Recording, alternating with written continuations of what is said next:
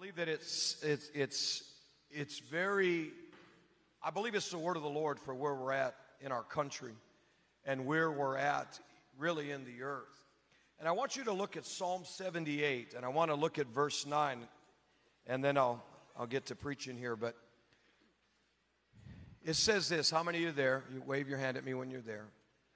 Notice what it says. It says, the children of Ephraim, being armed and carrying bows, turned back in the day of battle.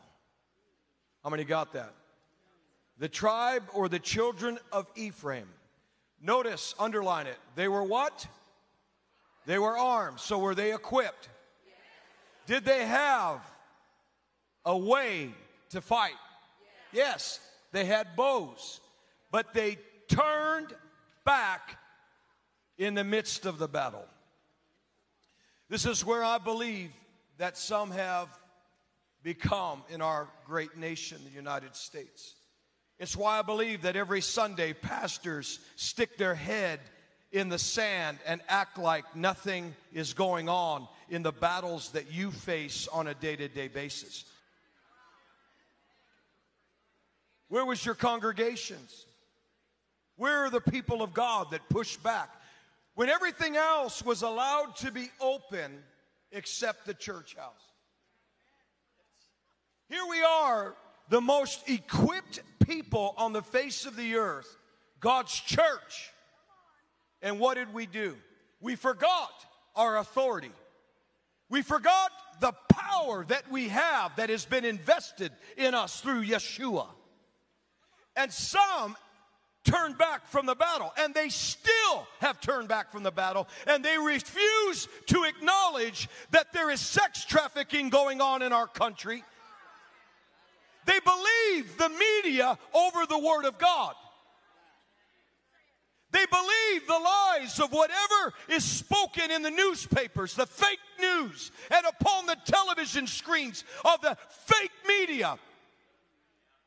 And they forget that what they're listening to is to cause certain narratives, to form ideologies in your mind, to bring a veil of deception so that you will believe their narratives. Why? Because they know that you have power, you have influence. And if you discover it, God forbid you use it, they have no chance in their onslaught against your children, your freedoms. They want you to turn from the battle. That's why they shut you down while they continue to get filthy rich. They want you to turn from the battle. They want you to shut down your churches. So they call you all kinds of dirty names. You're a Christian nationalist. Can I tell you, I don't even know what that is. What, I love God and my country? They call you a fascist. What is that? They insult you, threaten you, try everything they can to get you to turn from the battle. And you know what? Sadly, I have watched pastors act as though there is no enraging battle for the future of this country. I had a pastor tell me a few months back. He said, I just stay in my calling. And my calling is to preach the gospel. And my calling is to teach the word. And I said, really? How is that any different than my calling? Didn't Jesus tell me also to go in the world and preach the gospel? He said, well, yes. I said, but you know what the difference between you and me is? He said, what? I said, you're so busy trying to stay in your calling, you won't even have a calling or the ability to express your calling if you don't do what I'm doing. I have the same calling. I'm staying in my calling, but I realize unless I engage the battle, you will not have a freedom. And while you're sitting there staying in your calling, others are putting our lives on the line so that you and your church can stay open. You are afraid. You fear man. You fear your reputation and you fear the money of the people. That's why you're a coward. There is a fight upon us as a people. I remember in my neighborhood, I was the only one flying the American flag. And people would say to me, "Are you afraid?" I said, "Afraid of what?" "Well, you know, people are burning the flag. People are hostile. Haven't you heard how they're protesting the national anthem?" I said, "Why don't you then look in the eyeballs of our great soldiers and veterans that they put their life on the line in the battle so you can fly that flag and pledge your allegiance to God and your country."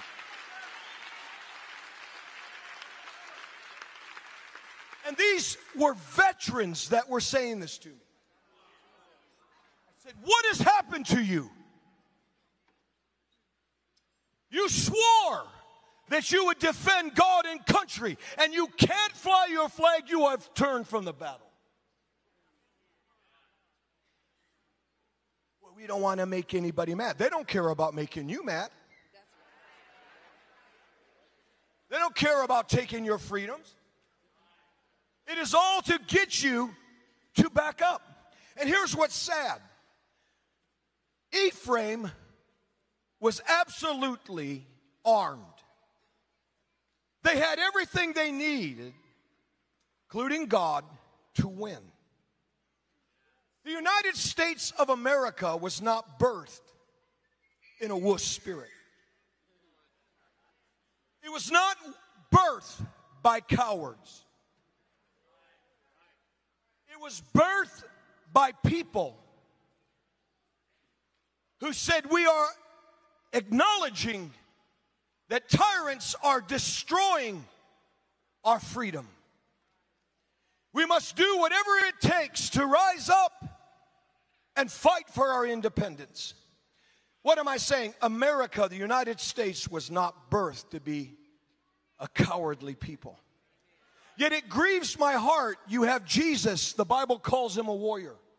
You can read it in Exodus 15, verse 3. Revelation 19 says the Lord is a warrior. He's come to judge and to make war. And here he has given us all authority and all power in his name. And yet churches, evangelicals, are the problem. Is it really that hard?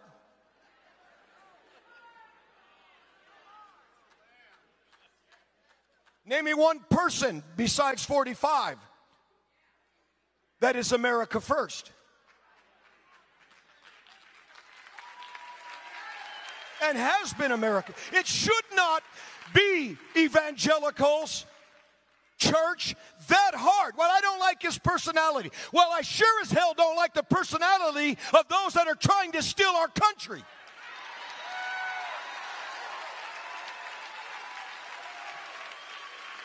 I would rather have a man stand up and say it like it is, and if it offends people in the truth, so be it.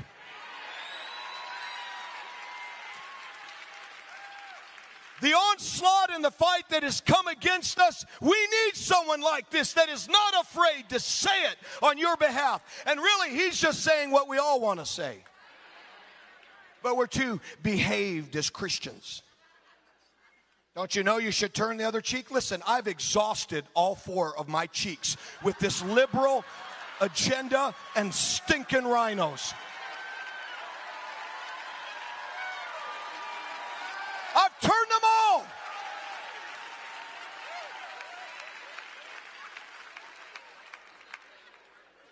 This country belongs to God.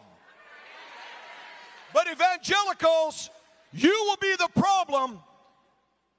It will come on the evangelical community if we don't see our country turn. You're just extending the goalpost. No, I'm talking reality. You know why? How can any candidate be placed in their rightful position if the church doesn't pray?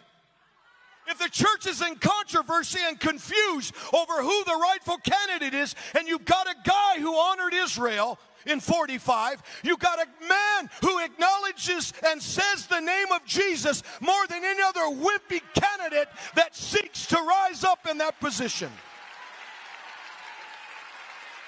You got a candidate that put the embassy in Jerusalem when others just talked about it. You have a president that stood up and absolutely stared in the face of tyrants of other countries and said, "You will not mess with us." He put in the very Supreme Court justices, pro-life candidate. We fought for the right of the unborn. And then how sick those that were born even up to a year, they could kill them. We fought for that. And we won. And here's what's sad. The Ephraim churches and pastors, you couldn't hardly find any of them that got up when Roe versus Wade was overturned by the Supreme Court. There wasn't a mention from the pulpits. Because you've turned from the battle. And you're letting the fight be upon those who are taking all of the hits while you play coward in your churches, in your Christianity, in your evangelical expression. Evangelicals, listen to me. It's a known fact. If we would just show up, they couldn't even attempt. There's too many of us. Well, he's so mean. Oh, yeah? If we could be in the shotgun seat in your car, we'd see how mean you are in traffic, too. And when you don't get your way, how you turn into Jezebel in your house. And the kids and the husband, oh my goodness, here comes Crapella. I can't say that about the men because too many men are wusses. You won't stand for anything, men. You'll stand up for your favorite team,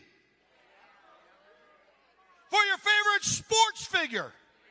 But you won't stand up for God and His church and for those that are standing for your freedom. Too many have turned from the battle. Come on, it shouldn't be this hard. You know why they went after the church? Come on, why did they go after the strip clubs to shut them down? Why did they go after the taverns to shut them down? Because they know that there is a spirit on the evangelical Christian community. It's called the wuss spirit. They will know we are Christians by our love. Marches to your concentration camps. They will know that we are Christians by our love. Put a mask on our mouth and tell us what to do. We are sheep led to a slaughter because we're Christians by our love.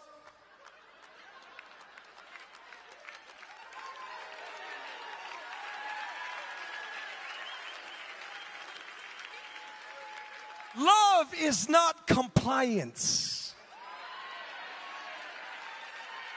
I'm not going to comply when it violates the Word of God. Or how about this? When you're being manipulated, lied to. But they did that to us. They shut down the churches because they knew we would cooperate. How do you know, Pastor? Because there's churches still shut down. Never reopened. Are we going to be like Ephraim? I want to show you this. Look at Genesis 48. Am I preaching too hard? Okay, I'm just checking, you know.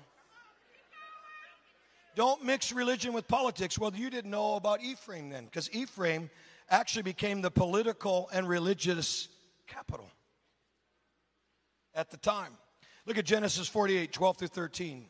Joseph took the boys by hand, deeply to him, so this is Jacob, brought him to his, Joseph brought his sons, Manasseh and Ephraim, to Jacob. Now watch this. Ephraim at Israel's left hand. So Ephraim was on the left. Manasseh was on the right. Look at verse 14. Underline this word. But Israel crossed his arms. Notice the cross. This is a sign of redemption right here. Cross. He put his right hand on Manasseh. Ephraim. And he put his left hand then on Manasseh. He crossed it. It should have been Manasseh's, but he puts it on Ephraim. And he makes the sign of the cross. He crossed his arms. And Jacob began to tell Joseph, and by the way, Joseph was angry. And he prophesies, he says, listen, Joseph, Manasseh will become a people. And in the Hebrew, a people is that you will become the people. In other words, you will be a people, God's people. But when he prophesies over Ephraim, he uses a Hebrew word that means Gentiles. You will be a multitude of nations. So God knew what he was doing. Israel will be blessed. Ephraim will be blessed, the Gentiles. And God extended this blessing. Now look here. I want you to see this. Go back to verse 9. The children of Ephraim, being armed, carrying bows. Here they had the blessing of God. Here they had a divine inheritance. But what did they do? Someone shout it. They turned back from the battle. Now look at 1 Samuel 17, verse 48, out of the Amplified. It says, when the Philistines rose and came forward to meet David, watch what David did. David ran quickly towards the battle line. We shouldn't be having to think about whether we should engage our culture when they're trying to insult what God said about what traditional marriage is. We shouldn't have to sit back with the observatory great wisdom and observation whether a man is a man if he's got man stuff, and if a woman's got woman stuff that they're biologically created by God. We shouldn't have to, it shouldn't be this hard to figure it out. The angels of the Lord in the tomb, after Jesus rose from the dead and Mary comes, notice what the angel said. Woman, what did you come out to see? See, God and the spiritual kingdom that has spiritual sense knows what a man is and what a woman is. It's us when we lose our spiritual sense. We start becoming Christian. I'm not speaking hate. I'm talking what God said. Man, woman. Man, woman are to be married. No other definition. You a man, you a woman. Biologically. Well, I don't like the way that I was born. Then get born again. That's the problem. Look at what Hebrews 10 verse 38 says. Now the just shall live by faith. But if any man draws back, especially when you have God who is a jealous God in heaven, and he's looking, and we are questioning whether a Christian nation, United States, if it's okay if people put false idols up in your White House. But they've got great policy. What about God's policy? Thou shalt have no other gods before me, number one. But where is the sound of the church? We sit there and let these people who are elected officials push the race card. Push their liberal agenda, rhinos who are wusses. And we, the people, keep voting them in. We give them a voice. Because it's easier to turn from the battle, cast your vote, and let them just deal with all the mess. Well, look at what we got for it. You better start standing up, all of us, and saying enough is enough. We are not going to stand for this garbage in our country.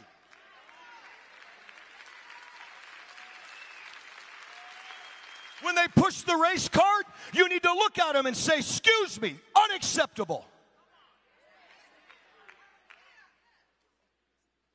It's so bad, we can't even get police officers to want to work our cities anymore. Because if you're a police officer, you're automatically bad because didn't you know that police officers are out shooting folk? Yeah, that's true. But that's not all of them. Psalm 78, look at here again. The children of Ephraim, being armed, carrying bows, turned back in the day of battle. They kept not the covenant of God and refused to walk in his word. You know there are covenants that God made with this land that people refuse. Man, I lost friends. I'm offending you, and I hope so. Because we have turned from the battle. We don't have a backbone anymore. You say, well, Pastor Hank, you're offending me. Really? I have a right to speak this way. You know why? I used to read Newsweek. I used to read Time Magazine. I used to read Life Magazine. I used to read those magazines. Now, I'm headline news. So don't tell me that I'm offending you.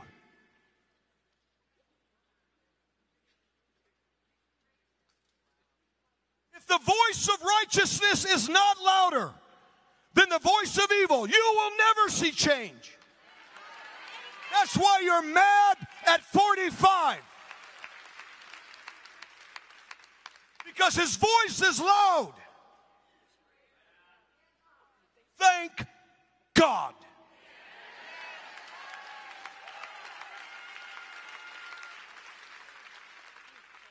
Here's what's sad about Ephraim. Look at it.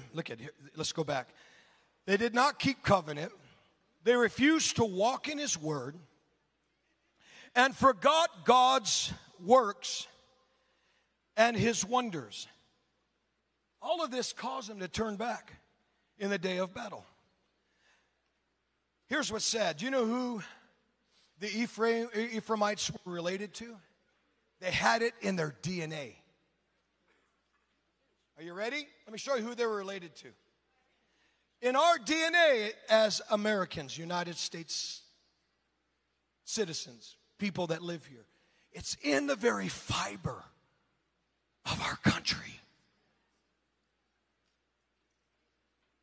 The home of the free and the brave.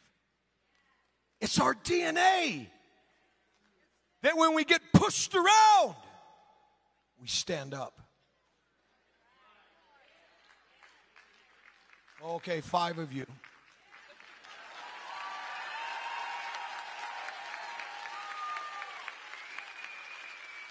I want you to look here. I know I'm being tough, but you know what I prayed? I prayed my butt and your butt would get kicked tonight. I hope I make you so angry you will absolutely do something now. You that are watching,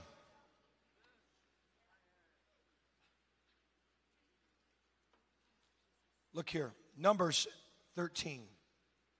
Look at who Ephraim. It says, of the tribe, verse 8, of Ephraim, Oshea, the son of Nun.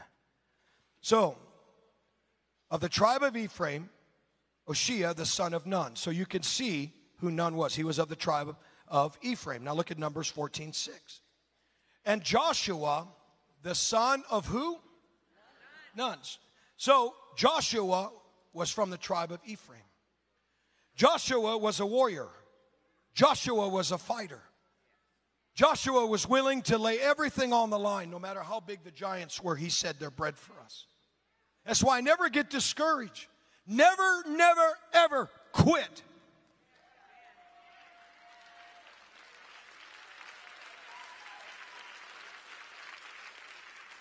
I want to show you this. Look at Matthew chapter 13. I'm going to get ready to close this. Look at Matthew 13, verse 25. Here's the problem.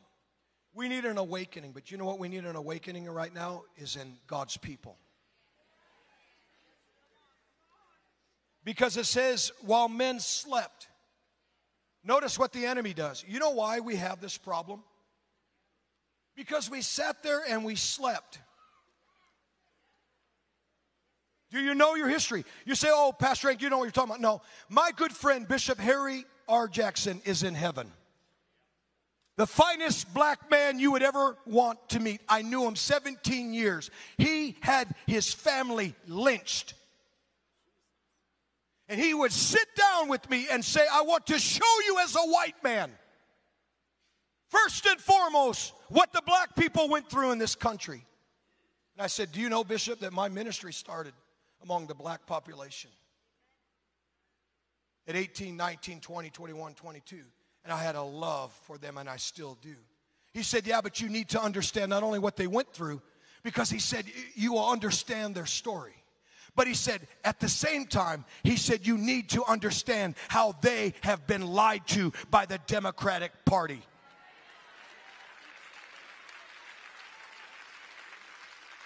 Okay, 6 people.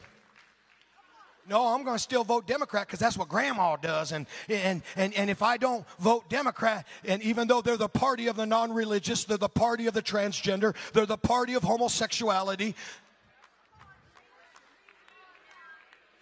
the party of Planned Parenthood, the party of abortion, and you find it biblically and morally in your conscience to stay Democrat because you are afraid, whether you are white, black, red, yellow, to offend someone in your family. What about God?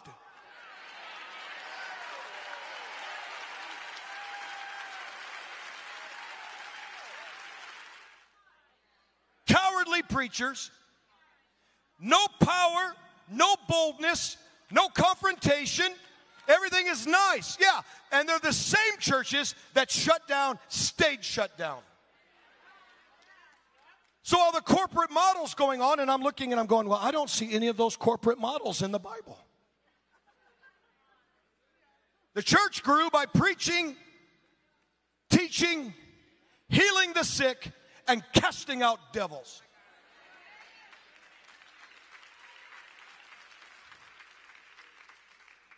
Correct? That's how God did it, and through some persecution. But what I watch with pastors is, and I watch it in our city, the big thing from the corporate model is Saturday night churches, and then everybody started Saturday night churches. How many remember when that was a trend? Now you go back, there's very few that still do Saturday night churches. Right? That was the trend. Here's another one. We are going to throw our ties away, and we are literally going to be the cool, hip pastor. We're going to come out in shorts that are so tight that you reveal that you are a man biologically. Disgusting. And I got to have my tank top so that you can see my muscles because I'm in love with my flesh. And I got to be pastor hip. And I got to come out because I got to relate to you. I got to be just like you. And they lowered themselves. Let's just all get casual. And you know what happened when they got casual in their dress? They got casual in their services. Now coffee is the #1 drawing card to the church. Come experience our coffee. Throw the coffee away. I want God.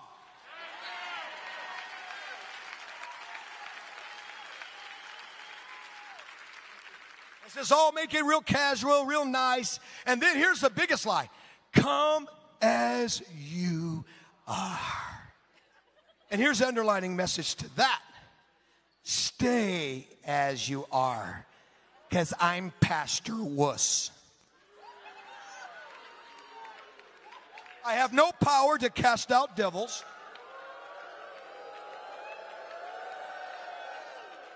No, you read the book of Corinthians. Paul mentions about idolaters, homosexuals, and he says, such were some of you. Your job is they can come as they are. But in my church and in God's church, you are not going to stay the way you came. You're going to repent. You're going to become more like Christ. You're going to take on His image. And you are going to turn from your sin. Oh, no, you come as you are, you stay as you are. Let's not offend anyone. And here's the biggest one. This is the most dipstick model of them all. And I'm going to make you very mad. You know what it is? We're a soul-winning church. I've had pastors tell me that. I said, well, what does that mean? Oh, we don't bring up anything. We're all about the lost here. I said, so your sheep are starving? You got anemic sheep because you're so about your fishing pole on Sundays? I said, you got it backwards. The Bible says the reason, Ephesians 4:11, you are set in your office is to equip those people that are coming every Sunday to do the work of the ministry. What's the work of the ministry? Get your butt out of the four walls of the church and go get the fish. The four walls of the church was never meant to be compromised for the sake of the lost, so your sheep get starved every week. Oh, my God. Can we just erase this? What did you come out to see? When people start turning from the battle, they start bending towards trends. I remember the big one was the pastors that wear the Hawaii 5-0 shirts. In Omaha, Nebraska, we all got to look cool. And so I went to Brenda. I said, man, I love looking nice for God. I said, you think I should go and you know, I said, God forbid, I'm never going to show my legs. That's only for your enjoyment, honey. So, no, let's stop. You're getting visions, and that's wrong. Okay. Oh, you can say it. Go ahead. Or whatever you do. Okay. I'm almost done. But here's the thing. She said, you need to go pray about that. So I did. I went to the Lord. You know what He said to me? He said, let me ask you a question. He said, when you see a dignitary,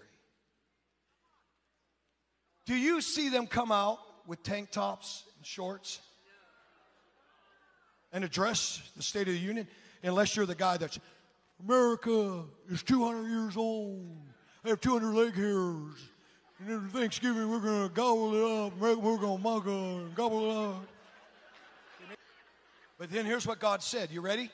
He said, who implemented the dress code for the priesthoods in the Bible?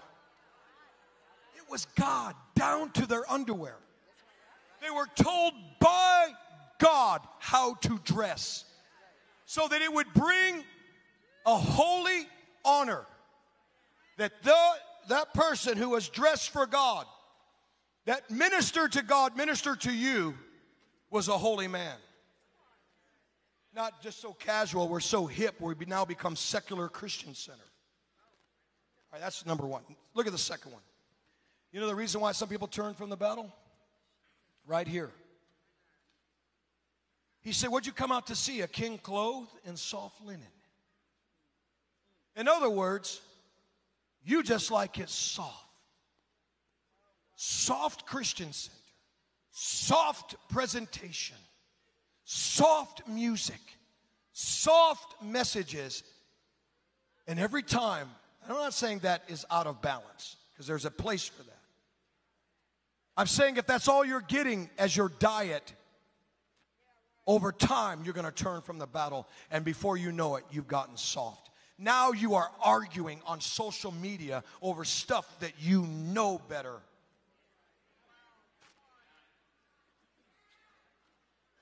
There was a day that you used to stand up, but now you're afraid of your relatives. You're afraid of controversy. You're afraid of backlash. You're afraid of what people say. Who cares? The church has lost its backbone. Amen. was going to share another word. I'm going to have to preach another word another time. I was going to show you a prophetic word, but it just doesn't fit. Doesn't fit. You say, well, what's the answer? I'm going to show you what the answer is. All right, you ready? Look at Romans chapter 9, verses 27 through 29, and you could stand your feet on this. Got to let you go. I don't even know what time it is. Oh, man, we got to let you go. Is it that late? How many of you got something out of this? Is it 10:30? Are you kidding me? What time is it? Oh, you know what? I just realized I pulled this watch out of daylight savings. No, I did. I found it in my drawer, and I didn't realize this is a daylight savings one. Okay. I was in a hurry. I was packing. Okay. It is at 10:30. Is it 10:30? Oh, my gosh. 9:30, but it's 10:30 in the East Coast. There you go. All right, here we go. Look at Judges, what did I say, 9. Romans 9. Now I know I need to be done. Okay. Romans 9. Isaiah also cried concerning Israel. Though the number of the children of Israel, this is how much we as evangelicals, Christians, come on. We be as the sand on the sea. Do you know how many Christ-confessing Christians there are in our country? That ought to be enough just by our prayer alone that can shift our nation.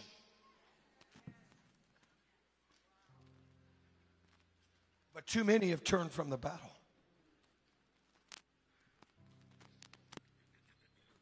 Watch. But a remnant shall be what? So God always has a remnant. What's that? A small group. Do you know our revolution, the United States independence, our revolution that our great patriots fought? Do you know the percentage they said actually fought for this country? 3%. That's exactly where it's at today. Just let somebody else fight. That's why pastors, I'm just staying in my calling. Well, you're staying in your calling while everybody else has to fight. I'll give you one closing verse, Numbers 32. Verses 6, I believe it's 6 through 7. That might be it. See if they can put that up. Numbers 32. Here's the question. Moses came to the people. And he said these words. He said to the children of Gad and to the children of Reuben, shall your brethren go to war? Now, I got to say this. We are not talking insurrection. That's right. Isn't that sad you even got to say that? Shall your brethren go to war? In other words, shall your brethren stand up and say, no, we're not going to comply to this. This isn't a law. While you, what? Sit here, opt out, leave our country alone.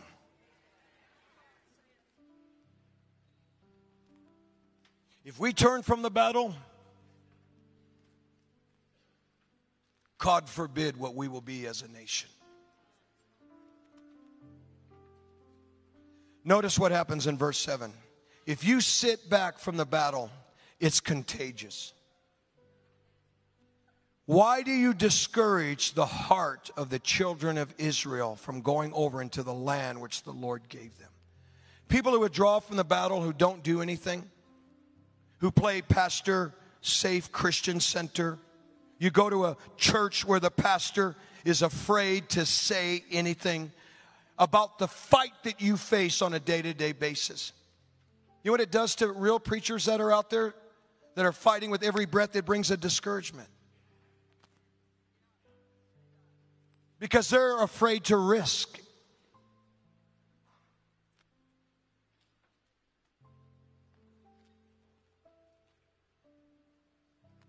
I want to pray this.